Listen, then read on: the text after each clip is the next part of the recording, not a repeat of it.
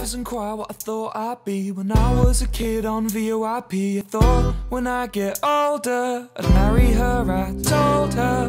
Now I'm 26 and I work in an office. 9 till 5's not the best, I'll be honest. If I could change a single thing, I'd make it me and not him.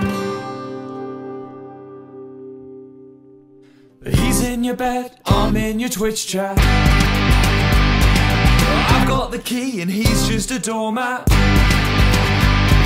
And even though he's got social skills, that doesn't mean I can't pay the bills. Anyway, make the most of him, 'cause she moves on pretty bloody quick. Oh, oh.